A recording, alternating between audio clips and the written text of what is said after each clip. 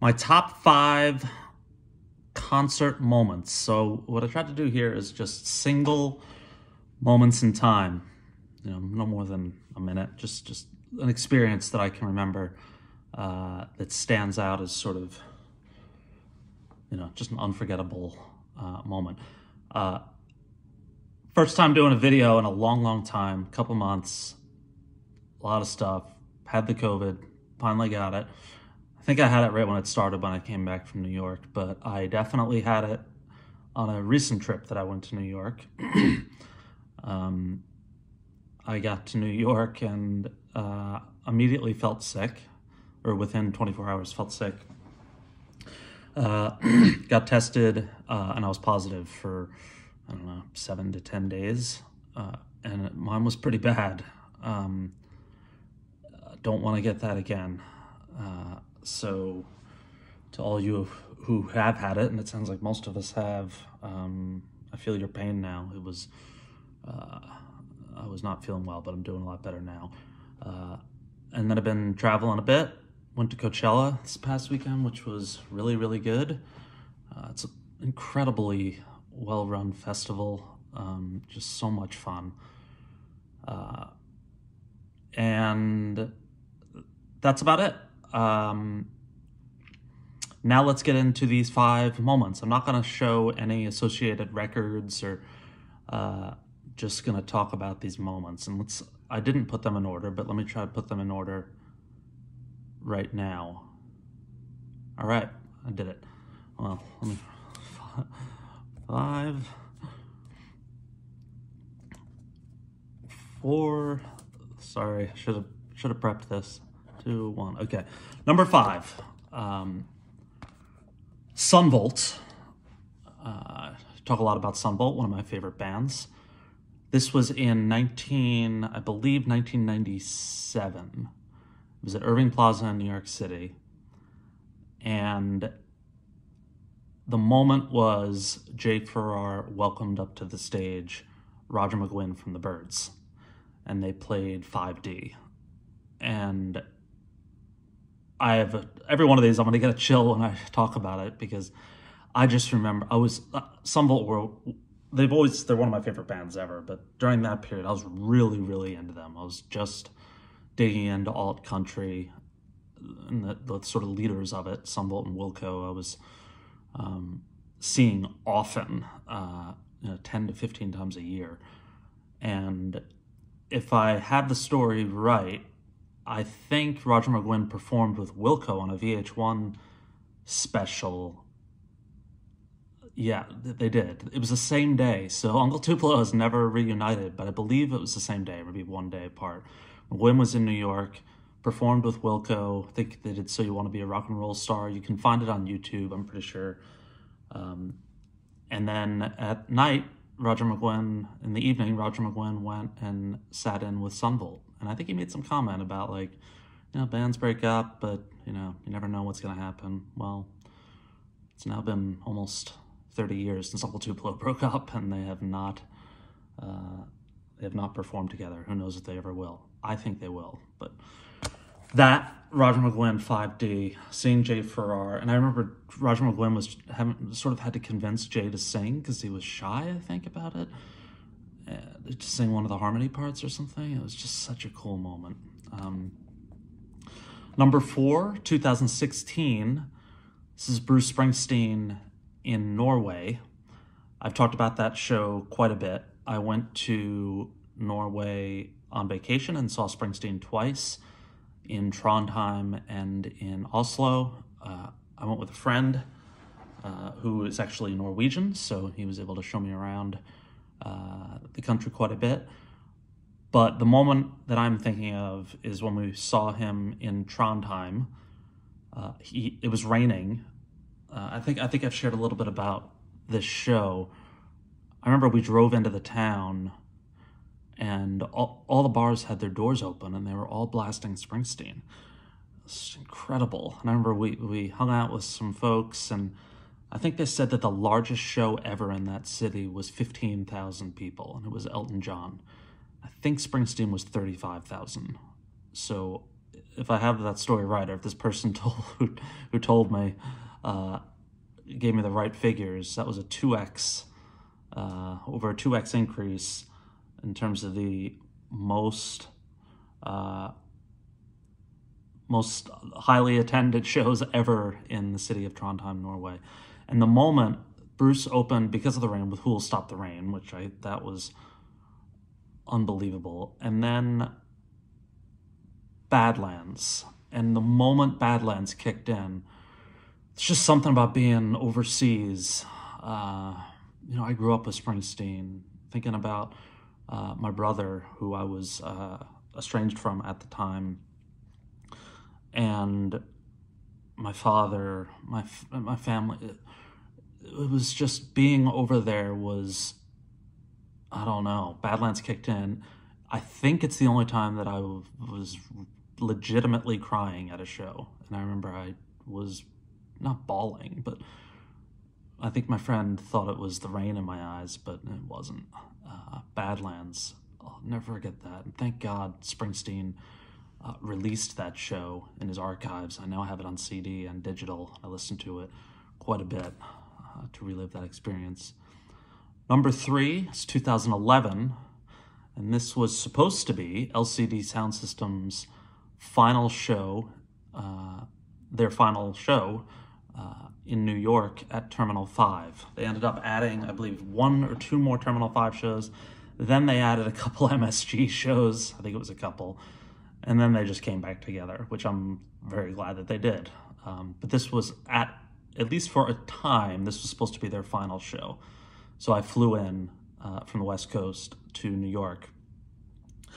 And they opened with Dance Yourself Clean. And anybody who knows that song, there's sort of the build up, like there's a 2 minutes, and then it just explodes.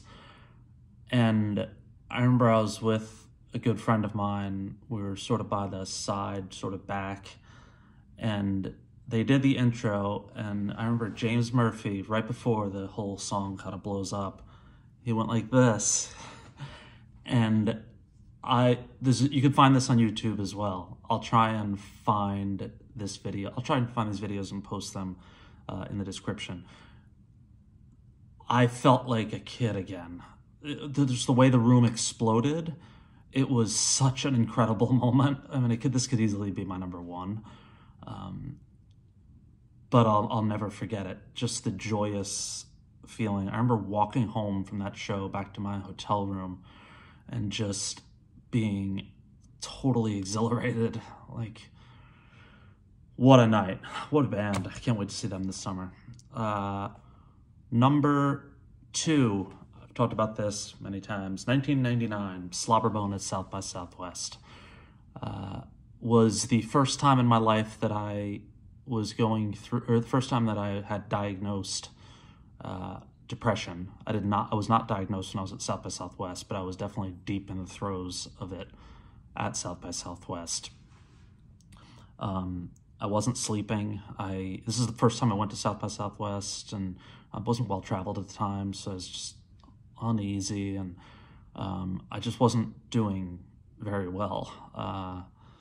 And I think it was day 2 or 3, there was a New West Records party, Slobberbone was performing, and I think I had gone 2 or 3 days without any sleep from like anxiety and depression. I was just coming out of a relationship and wasn't, I was really young and just, like almost all of us, was going through a really, really bad period. And I remember my friends sort of dragged me. I was doing all the stuff, Jeff Tweedy says in How to Fight Loneliness, smile all the time, laugh at every joke. I was doing all that, right? And that's why that song meant so much to me.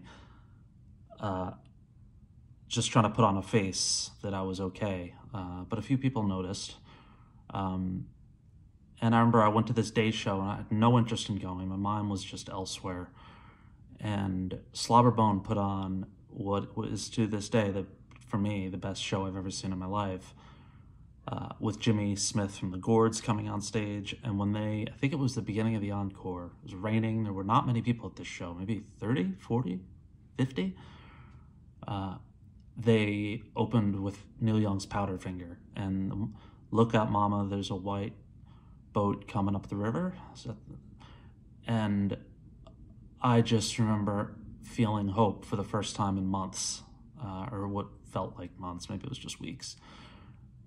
And I knew in that moment that I was going to be okay. And if it hadn't been for that show, I don't know. I would have made it out eventually, but I remember walking out of the venue and being like, I'm alive again. And I can't thank the members of Slobberbone and the Gourds for helping me on that day. So that's number 2. And number 1, it's either 1992 or 1993, with my brother Lane, Bruce Springsteen. This was on the Human Touch Lucky Town tour. This is the night that he played, to me it seemed like the E Street Band had been broken up for 100 years, right? Because I was still really young. The E Street Band I had seen them once in 1985. It's the ticket stub I have right here, which I've shown many times. Is that gonna... I don't think that was clear. It's 1985, August 21st, Bruce Springsteen at the Meadowlands, $17.50 for section 110, which I believe was the first row outside of the pit on the side. $17.50. So Bruce hadn't played with, I guess it had been 7. I think they played it together a little bit on the Tunnel of Love tour, so maybe 5 years. But again, to us it seemed like the E Street Band had been broken up forever. And my brother Lane and I, we were up there was a runway at the top of what was then called the Brendan Byrne Arena in East Rutherford, which was next to Giant Stadium, indoor arena.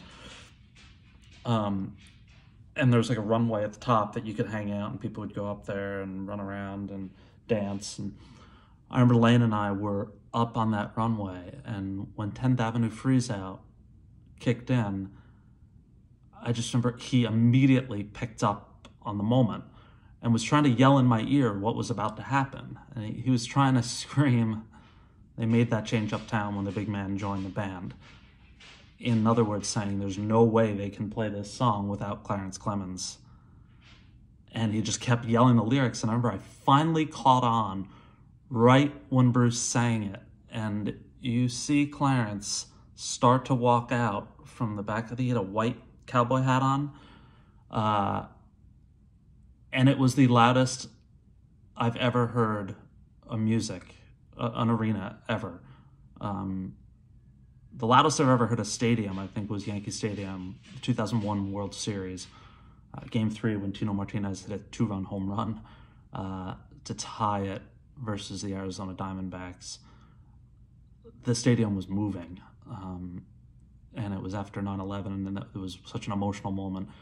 I think that's the most loudest and chaotic I've ever seen a stadium, just pure joy. But this Springsteen moment, I remember, if I remember right, I think Lane put his hands on my shoulders so I could feel the ground, and you could feel the arena swaying. And they played 10th Avenue, and we thought there may never be another E Street Band show, and just to see Clarence, absolutely magical, the greatest concert moment of my life. I'm going to be traveling quite a bit again in the coming weeks, so I will try and get more of these. I have a bunch of ideas for videos that I'd like to do, so hopefully I will have some more coming soon. I'll do a Record Store Day one, that's this weekend, so I should be back here in just a bit. Hope you're all well. Thanks for following, and I will talk to you soon.